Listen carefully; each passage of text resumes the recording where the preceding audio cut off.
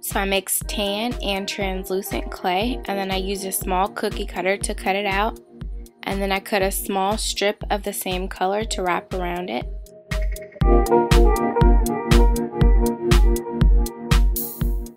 Then I used white clay mixed with translucent to look like the apple slices.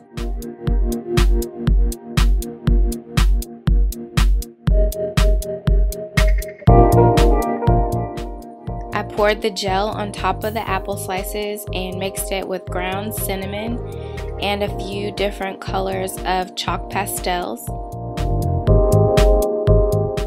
like yellow and brown.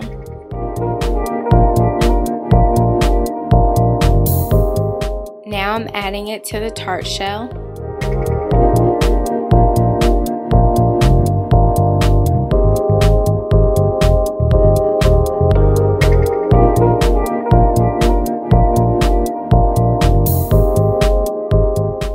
Cut small strips of the same tan color.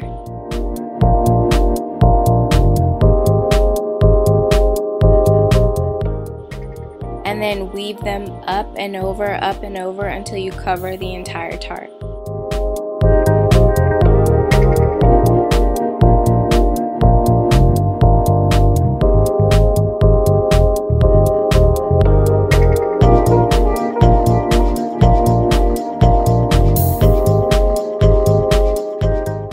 You can use a blade to trim off the excess. And I use yellow, brown, and orange chalk to color the top of it to make it look like it was baked.